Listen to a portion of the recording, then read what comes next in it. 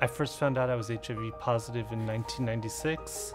My partner, 4 years, took a standardized health insurance exam and came back positive. So I immediately went to be tested, and I felt sure that I was probably positive since we'd been together so long, and that's how I found out. I'd heard of HIV, but I didn't know that much about it. We were kids basically when we got together in college, and you really don't think those kind of things are going to affect you? So I didn't know that much. We didn't know much until we actually were diagnosed. And then still, we kind of, it didn't really hit us until he actually became ill. I was very emotional. I was afraid. I had just seen the movie, I think it was called Philadelphia. And all these thoughts went through our mind. I was going to lose my son.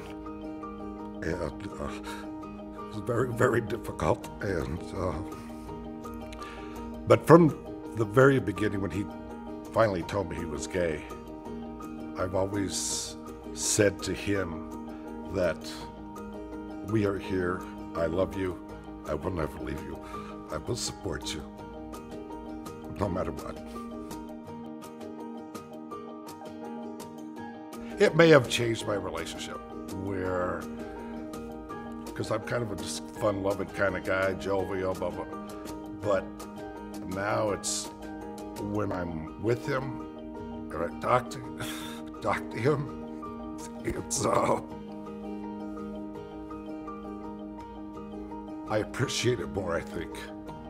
You know, I value it. I value it because it's, you know, we're all here for a certain period of time, whether we have HIV or not. So I think it's important to cherish those moments, because those moments, there's not many of them. I mean, it's a very short life.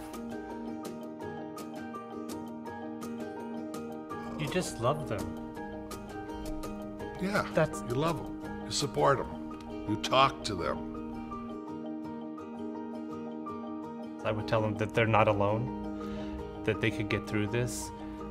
They need to just take a moment and let it sink in. Nothing's gonna happen immediately. It's easy to have, you know, a panic reaction. And it doesn't have to be that way. It doesn't, you know. Find somebody who cares about you and confide in them, and it'll be okay. It really will. I think a lot of people only see the doctor when there's something wrong, and I was one of those people. So getting tested regularly as part of your yearly checkup is very important. Let's stop HIV together. Get the facts, get tested, get involved.